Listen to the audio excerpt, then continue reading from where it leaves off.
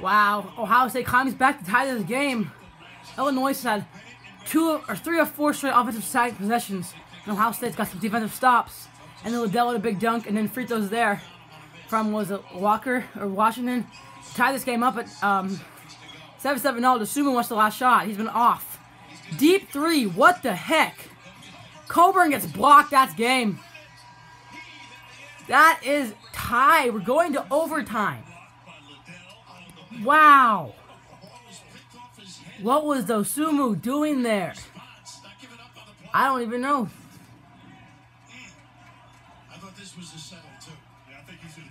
Yeah, I don't like that 3. Then Coburn gets the board and it's blocked by Liddell. The dominance of E.J. Liddell.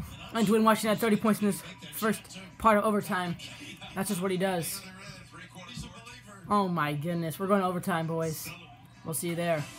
Overtime reaction coming soon. Stay tuned.